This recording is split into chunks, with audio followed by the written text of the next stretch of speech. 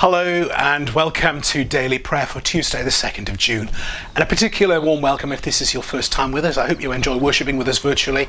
This is a short time of prayer. It'll last 6 or 7 minutes and everything you'll need for it will appear on the screen. Do get in touch if we can be of any help at this time. Barry at HopeChurchFamily.org. In the meantime, shall we begin with a moment of quiet? O God, make speed to save us. O Lord, make haste to help us. To you, O Lord, I lift up my soul. O my God, in you I trust. We're going to worship God now, a little expression of praise. I'm giving you worship with all my life. I'm giving you obedience with all my power. I'm giving you praise with all my strength.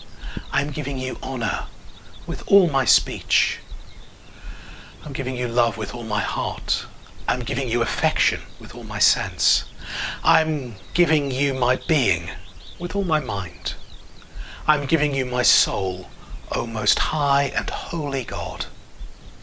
Praise to the Father, praise to the Son, praise to the Spirit, the three in one. Amen.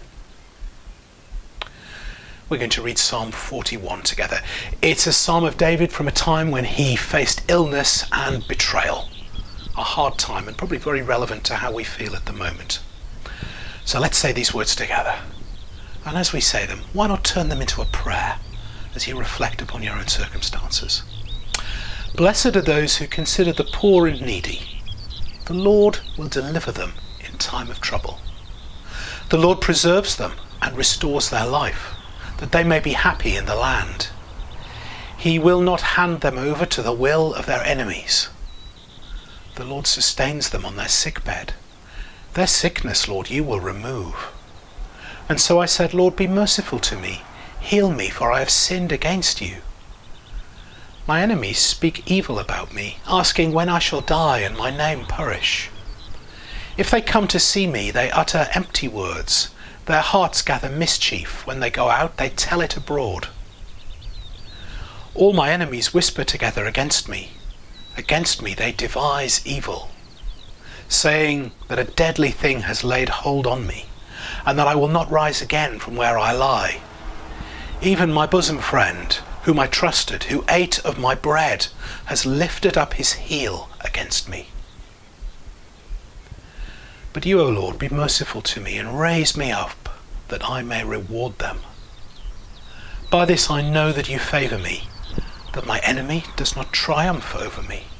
Because of my integrity you uphold me, and will set me before your face forever. Blessed be the Lord, the God of Israel, from everlasting to everlasting. Amen and amen. Glory to the Father, and to the Son, and to the Holy Spirit, as it was in the beginning, is now, and shall be forever. Amen. We're going to continue reading from Acts chapter 4 now. Peter and John had just been brought before the Jewish leaders and had been asked a very difficult question. By what power or what name did you do this? They were asked. Let's continue and see how Peter responds.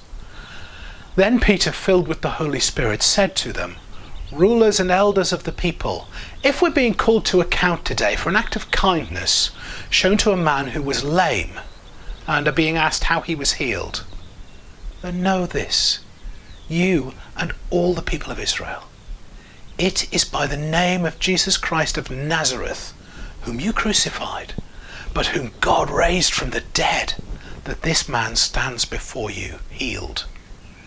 Jesus is the stone you builders rejected, which has become the cornerstone. Salvation is found in no one else, for there is no other name under heaven given to mankind by which we must be saved. This is the word of the Lord. Thanks be to God. Now why don't you take a few moments to reflect on that passage. There are a few questions going to appear on the screen, and when you finish doing that, press play again to continue, and we'll turn to prayer.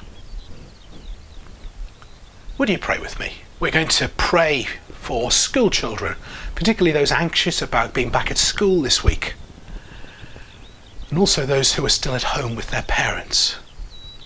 We pray for GP surgeries, for pharmacies and health workers in the community. Pray for scientific advisors, government decision makers, and also for other countries where poverty and unrest are still rife. And we think particularly there of Syria, of Afghanistan, of Yemen, and many others. And to give you time to do that, why don't you press pause on the video now and then click play to continue. Welcome back. We're going to continue in prayer as we pray this prayer of St. Augustine of Hippo. Eternal God, the light of the minds that know you, the joy of the hearts that love you, and the strength of the wills that serve you, grant us so to know you that we may truly love you, so to love you that we may truly serve you, whose service is perfect freedom, through Jesus Christ our Lord. Amen. And let us pray with confidence as our Saviour has taught us. Our Father, who art in heaven, hallowed be thy name. Thy kingdom come, thy will be done, on earth as it is in heaven.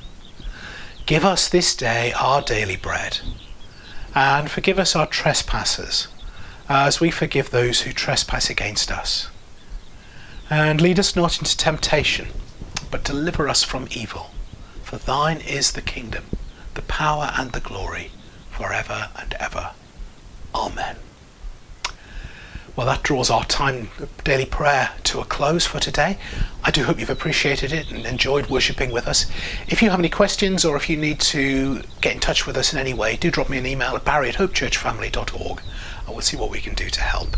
In the meantime, let me finish simply by saying, may the risen Christ give us his peace. Amen.